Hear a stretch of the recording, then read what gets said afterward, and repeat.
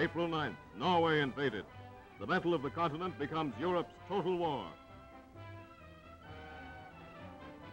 1 month later, Holland falls. Beloved Queen Wilhelmina seeks refuge abroad. Millions of Belgians reenact the tragic migration of 1914. May 28th, Leopold, King of the Belgians, surrenders, and the world despairs. Dunkirk. Here, 300,000 Allied soldiers battle and swim to safety under an inferno of fire.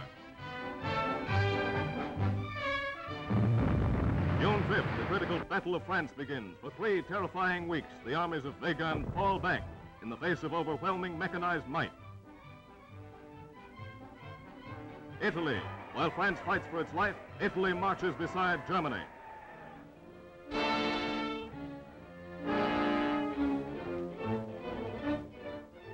Six weeks after Holland and Belgium were crushed, tragic history is enacted at Compiègne. The image of General Foch watches as another conqueror arrives. He boards the same railroad car where Foch himself gave the armistice terms to the defeated Germany of 1918. These Nazi officials come with different emotions than those other Germans 22 years before. This time, French plenipotentiaries, seeking terms instead of giving them, arrive to learn the fate of their republic.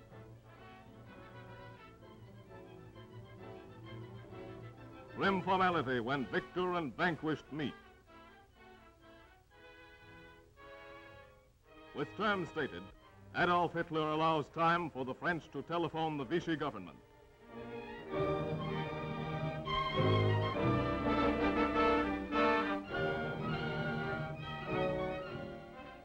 Solemnly, silently, the French delegates follow for conference with the man who became Premier of France only 6 days before.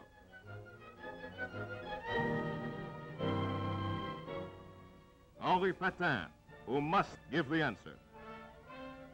Weighted hearts return to the historic car, bearing their fateful message.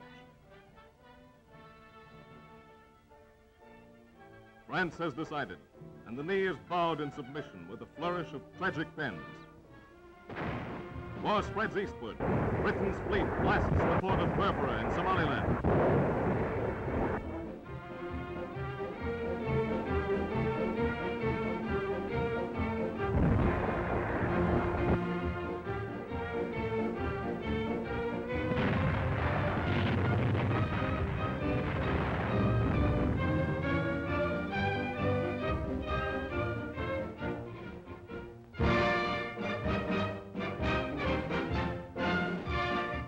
Defiance, alertness, strength, courage.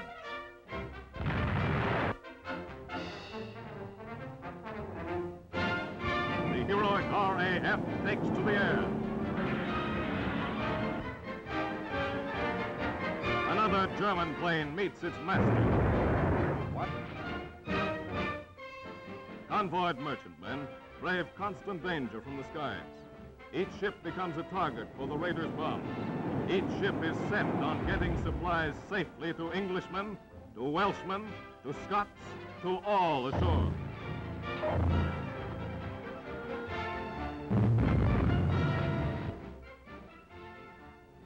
Under brave General de Gaulle, brave Frenchmen still fight Germany. London. Waves of Nazi planes swarm westward to the world's largest city. Some reach London's warehouses, tenements, and great docks. Londoners take to shelter, unafraid. Old and young, their spirit undismayed.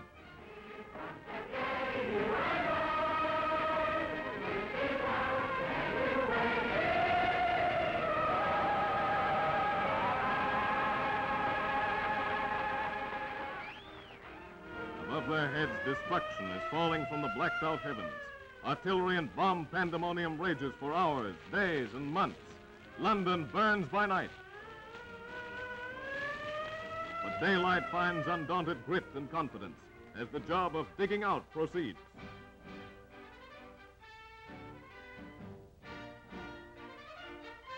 Even the dummies get attention. we mean dummy.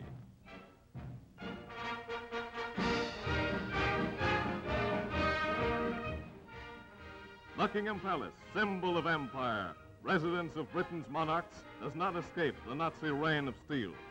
King George and Queen Elizabeth examine a piece of the missile that demolished a part of their palace home.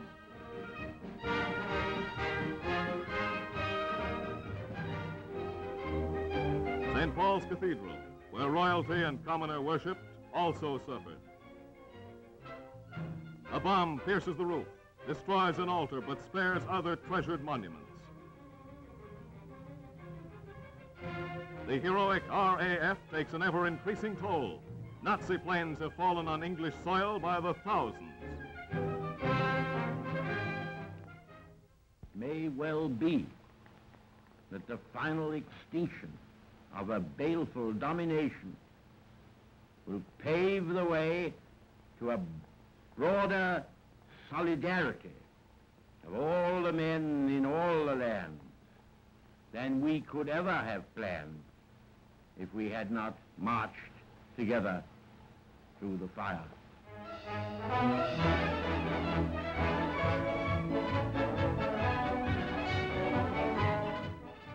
Aid to Britain short of war. In exchange for Atlantic naval bases in English possessions, 50 discarded World War destroyers are reconditioned. At a Canadian port, Americans transfer the sorely needed warcraft.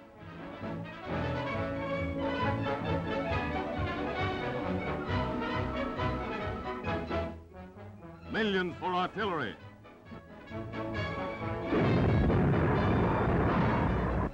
Millions for tanks and anti-tank guns.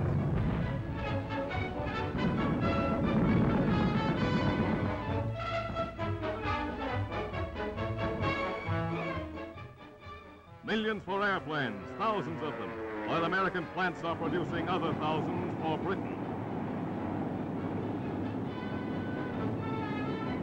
American Army airmen were the first to experiment with parachutes for war years before Russia and Germany made use of them in actual conflict.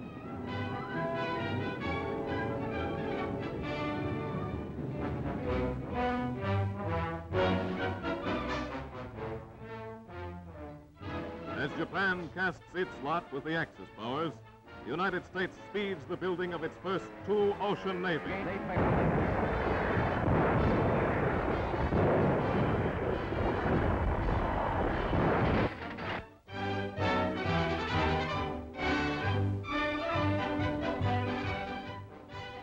With the stroke of a pen, President Roosevelt sets in motion the nation's machinery for drafting all men between the ages of 21 and 35.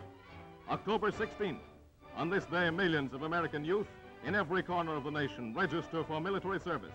History repeats itself. A World War drama is reenacted. The same fishbowl from which capsules were drawn for the wartime draft in 1917 again serves for the country's first peacetime call.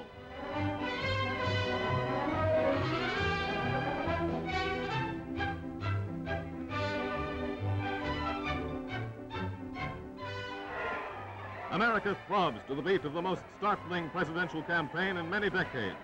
Wendell Willkie arouses amazing devotion and respect in his strenuous bid for the White House. President Roosevelt also is given thunderous receptions. For the first time in history, a president of the United States is re-elected for a third term.